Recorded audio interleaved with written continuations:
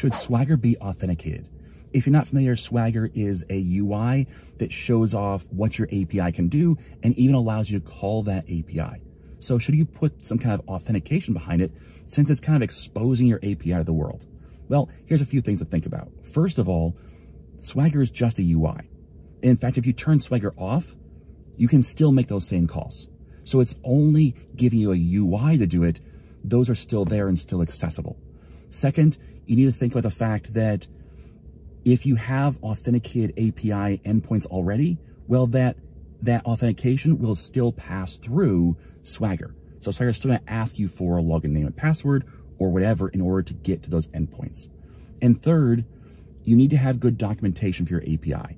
So if you're not going to do it this way, how are you going to do it? Maybe you just do it internally, or maybe you say, you know what, if you have access to the API, you have access to Swagger as well.